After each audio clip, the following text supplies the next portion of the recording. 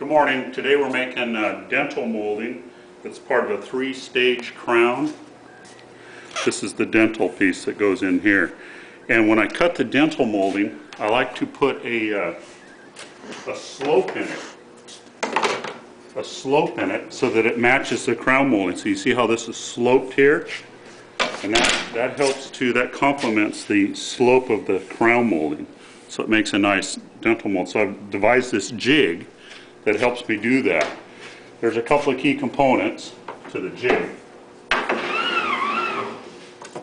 One is just a simple router bit. Here, 3/4 inch straight bit comes through the jig. This here is a rail that everything runs on, and this simply just screws to the router table. Okay, then this part here, this is the slide, and it has a channel that receives the rail, and then the bit comes in through here. A couple of things that's very nice about this setup is with the workpiece in place, you can see that the bit does not come out through the back, so it's very safe this way, and it doesn't plunge out through the front, so it's very safe that way. So when the workpiece comes in, you start the work by placing it against the index pin here, and I'm able to move that to change the sizes of the dentals I want. Okay?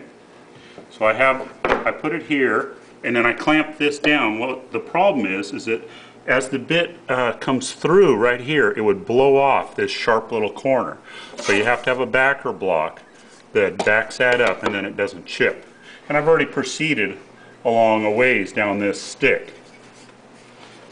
You can see you just do it 3 inches at a time, and it comes along. So now it's in like that, and then I just look at my backer block and I clamp it down, and that holds the piece firmly in the jig.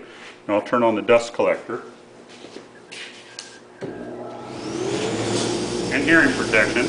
It's going to get real loud here, but I want you to notice a couple things. As the cut's made, all the chips come out of the jig and right into the dust collector and go away.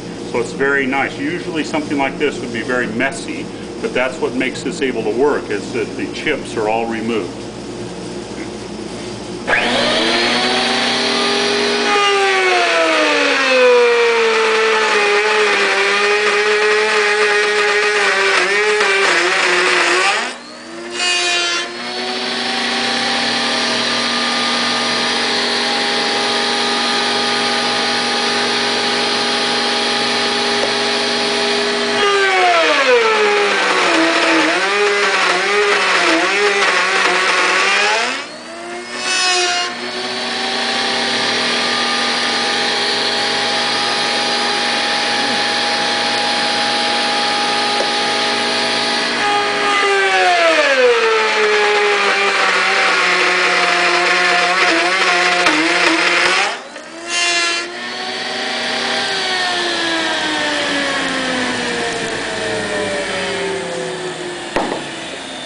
So as you can see, it's a pretty noisy process, and each time, these last 3 that we just cut, see they're nice clean cuts in the back. This is the back of the workpiece, and this is bubinga, so it's very, very hard.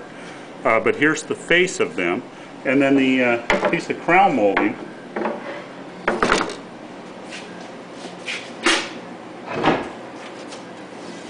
The piece of crown molding will go up from here. So you can see that this slope of the dental complements the crown molding nicely. So this piece has just been roughly cut. Now we'll sand this surface, and we'll joint or sand this surface, and we'll end up with some very clean dentals.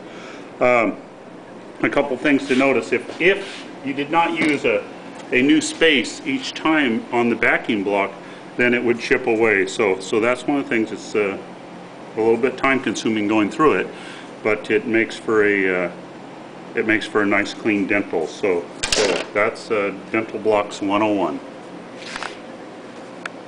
It's still on. Why doesn't it stop? Yeah.